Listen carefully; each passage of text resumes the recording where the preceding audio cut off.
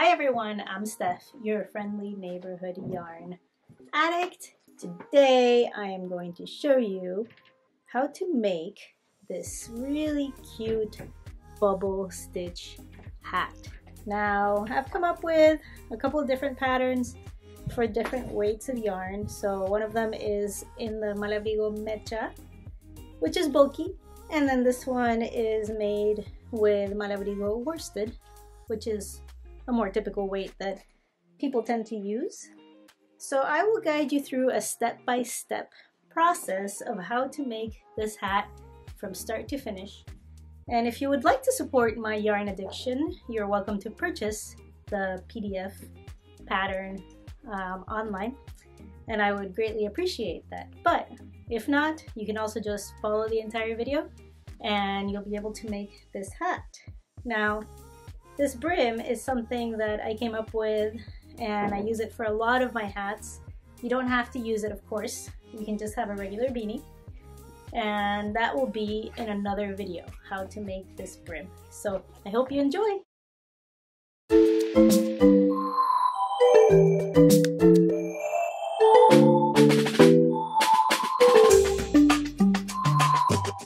Thank you so much for joining me. The way that we will begin this pattern is the same as I begin pretty much all of my pieces, which is with the long tail cast on. There is more detail on this in my Knitting for Beginners video, if you would like to check it out.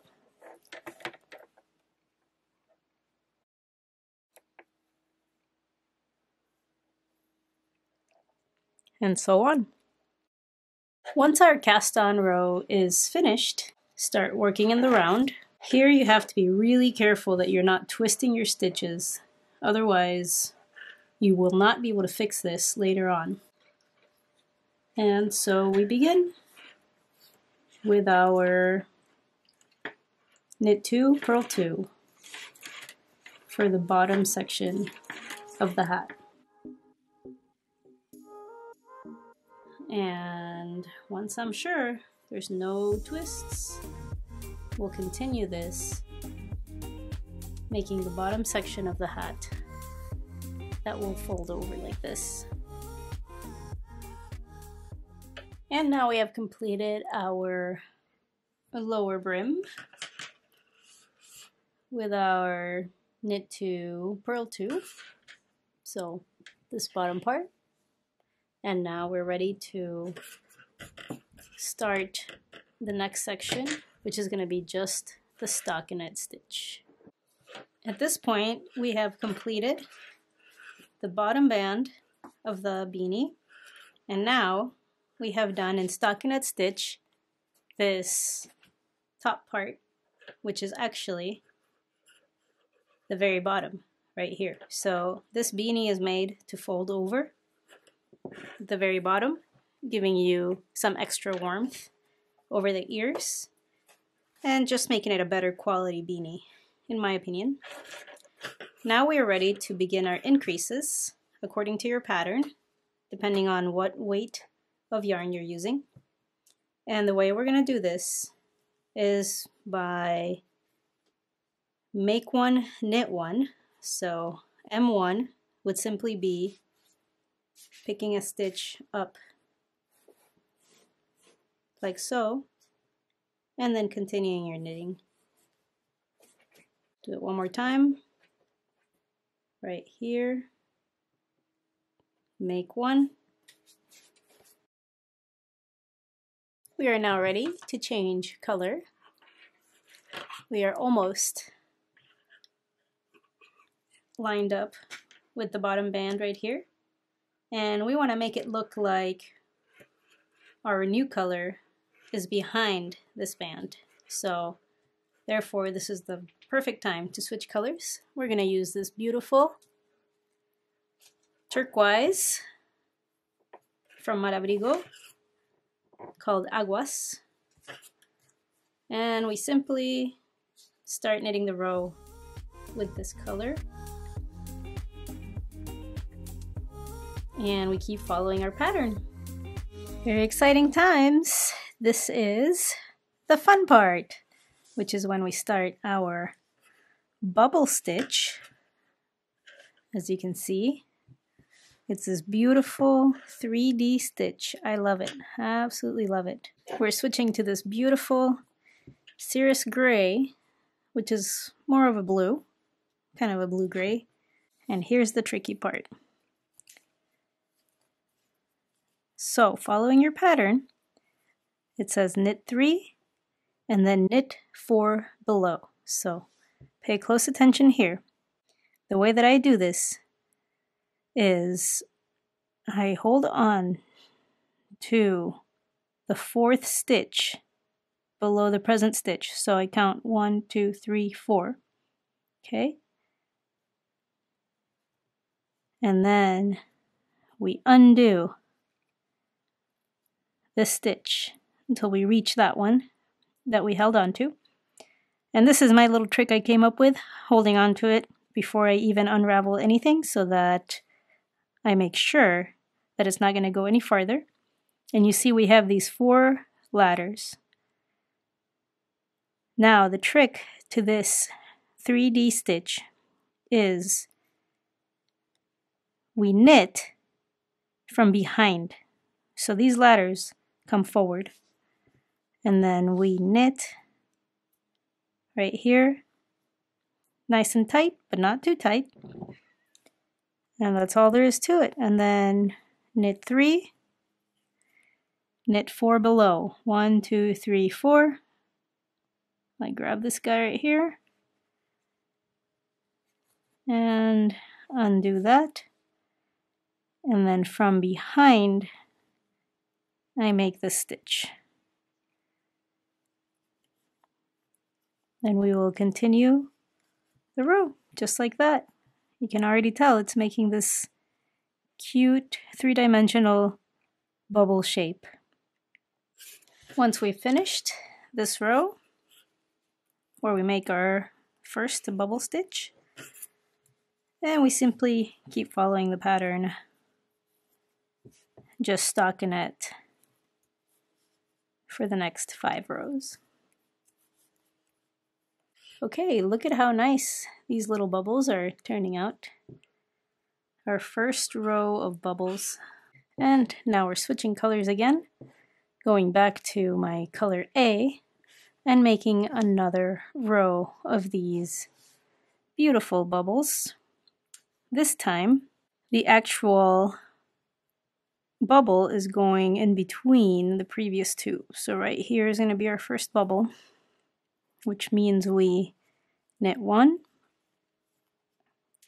and then the knit 4 below happens right here in the middle of the previous bubble.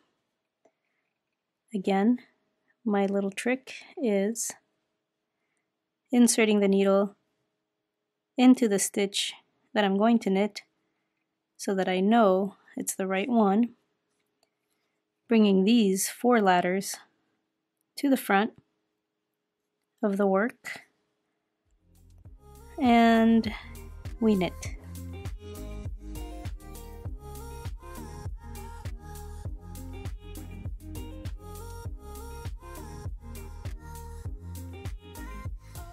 And we just keep going till the end of the row. Hopefully you're as happy as I am with the progress so far on this pattern.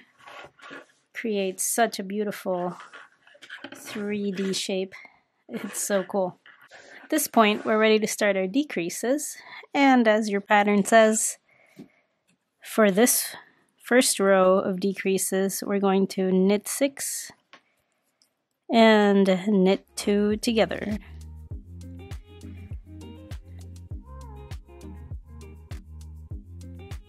And we'll continue this till the end of the row. At our first row of decreases, and then knit 1. In between each decrease, we make sure we knit 1 row. And now we're going to do knit 1, 2, and knit 2 together. So we're beginning our row a little bit differently.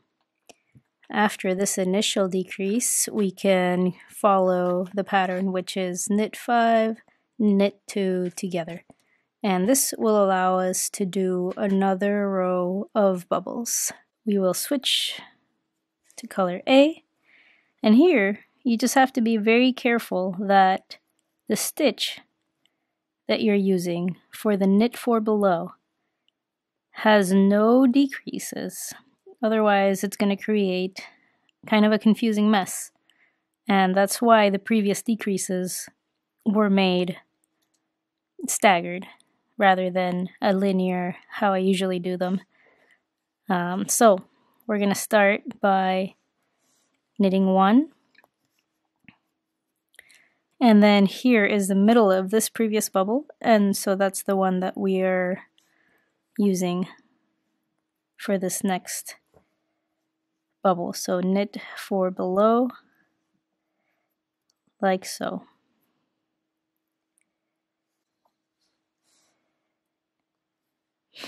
And then we knit 1, 2, and then knit 4 below. So these are going to be slightly smaller bubbles because we have started decreasing now. What we did previously was the knit 5, knit 2 together, and now we're going to do knit 4, knit 2 together, and so on as the pattern continues.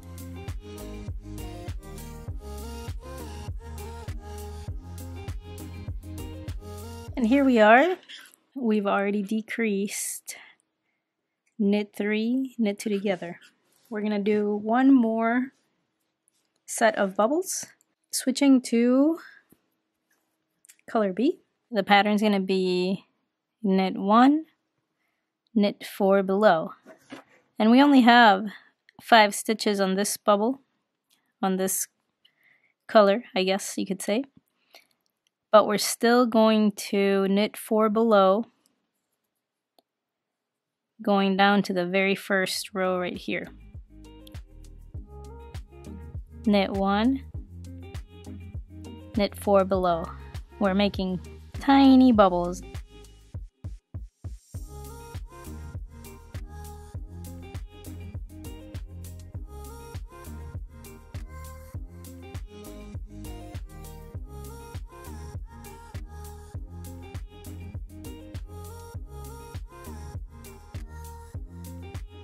And we are in our very last color change here, going back to color C. And we're going to do something very similar that we did on the previous bubble row. It's simply going to be knit 4 below. We've got 1, 2, 3, 4, 5 rows. So knit 4 below, knit 1, knit 4 below.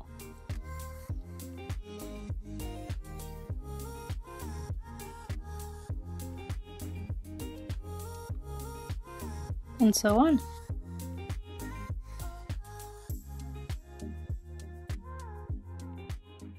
The very last row. I'm gonna go ahead and cut off the last bit of yarn, leaving a nice little tail so that we can pull it through the last few set of stitches.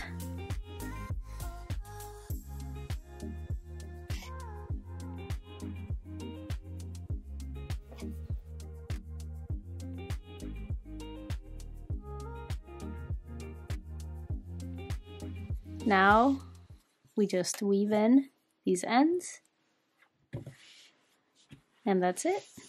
You can put a pom on the very top or add a brim, which is probably what I'm going to be doing to this one, or just leave it the way it is. It's always very exciting when we finish a new hat, but then we have to figure out what to do with all these loose ends that we have here. And there's a way to make it nice and seamless where they just sort of disappear. And that's what I'm going to show you right now, how to weave in your ends.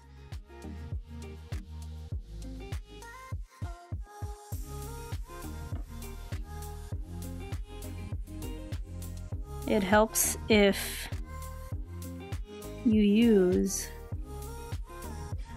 the colors matching your tail. Otherwise, you might be able to see it on the right side of the work.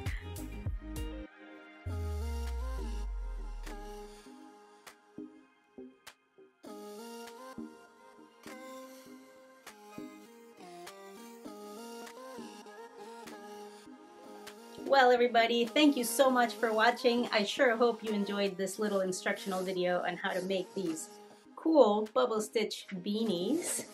I hope you're as happy with the finished product as I was. You know what to do. If you liked the video, please hit like. If you have any questions, please comment below. Thank you so much for supporting the Yarn Addict. And now, it's time to go enjoy some Alaskan wintertime. See you in the next video, guys.